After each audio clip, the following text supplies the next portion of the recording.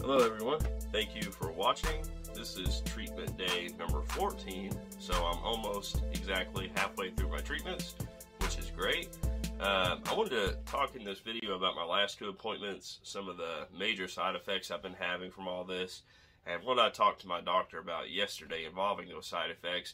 But just real quick, if you guys haven't yet subscribed, please hit that subscribe button. Every subscriber really helps. Every form of engagement is great. We love hearing from you guys. We love reading your all's comments. We love having a great support team like you guys. It really means the world to us. Anyway, so I didn't post yesterday like I was supposed to because I have been feeling awful. I don't know if you guys can tell in this video right now, but my face has been swelling. It's been red. It's just been over the top bad. They say it gets worse before it gets better. I think it's still not getting better yet, so... But yeah, that's why I didn't post yesterday. I just wasn't feeling the best. So I'm posting today, and I think from now on, I'm probably just going to be posting twice a week, Tuesday and Thursday, because this 3 days a week, it's really hard on me. This radiation's really kicking my butt here lately. So back to what we were going to talk about. So what happened Tuesday was pretty interesting. I was actually laying on the table, getting ready to go through my treatment, which they lay you down. And in case you haven't seen, I have a lot of footage of that. They lay you down. They lay you back, and they put this net mask over your face, and they clip it down, and that net mask is there to hold your face in position. Well, after they had already clipped my face down and in position, the generator goes out.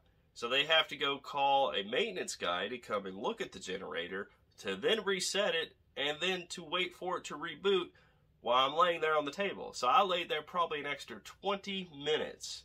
While they did all this, and normally I'm just there for 15 minutes, so an extra 20 minutes makes a huge difference. So if anybody is claustrophobic, that was not a good position to be in. Thankfully, I am not too bad claustrophobic, though I have been noticing lately, I do start to get anxiety about laying there on that table, and I think it's more so because of the reasoning why, obviously, as opposed to me actually being claustrophobic. As far as yesterday's appointment went, which was my long appointment where I talked to my doctor, which is every Wednesday, about side effects I may be having from radiation. So I had me, my wife, and my 8-year-old son was with me because he actually missed school. He wasn't feeling too well, so he ended up coming with us. It's funny because normally he doesn't like going to the doctor with us because he associates me going to the doctor as going 4 hours away to Nashville, because that's the only time he's really went with me to the doctor, was when I had to go to Nashville. But thankfully from here to Knoxville it's only 45 minutes, so it was just a shorter trip, but he was nervous about it at first. And we get to the radiation place, appointment, you know, it kind of took a little while waiting in the waiting room. And then once we finally get to go back there, everything went normal. No generator going out today, thankfully. So we go back to talk to Dr. Meek, and I have a list full of side effects that have been happening to me. I mean, I've been having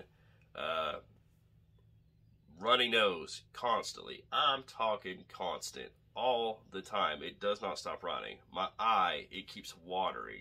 It's just pouring out most of the time. Real bad burn. Real bad. Like around here in this area. It's been getting real bad. Nosebleeds. Now, they haven't been bad nosebleeds, but they've been enough to where I've noticed them, like when my nose is constantly running. A little bit of blood comes out in them, and it made me a little bit nervous. So we talked to Dr. Meek about these side effects. Oh, insomnia. Insomnia. A lot of insomnia. It's hard to like lay down and get comfortable. Like I'll be tired, but it's hard to just finally go to sleep. That's part of it too, because when we get in there, we talk to him and I start telling him about all these side effects. And according to him, for where I'm at with the dose of radiation I'm getting, these side effects are not abnormal. You know, it's just something I'm going to have to deal with, and it's just 3 more weeks and 2 days left, so it's not that bad. You know, I can handle it, and obviously it's all worth the outcome. But anyway, I wanted to take a second to talk about some upcoming videos I'm going to be having. I am finally getting a microphone coming in the mail by Friday, so I'll be able to actually talk to you guys with better audio quality, thankfully. I was also wanting to do an upcoming video about, you know, tips for dealing with cancer, because when I was newly diagnosed, it was incredibly hard the first month to just wrap your mind around everything.